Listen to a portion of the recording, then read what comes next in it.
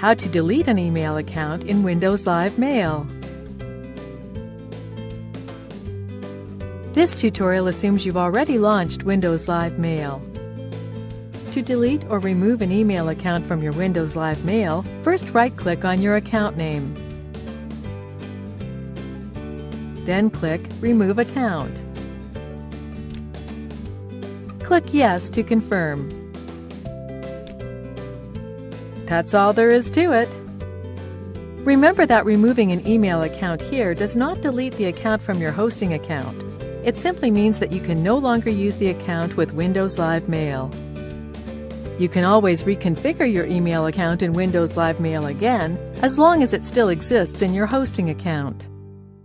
This is the end of the tutorial. You now know how to remove an email account from your Windows Live Mail.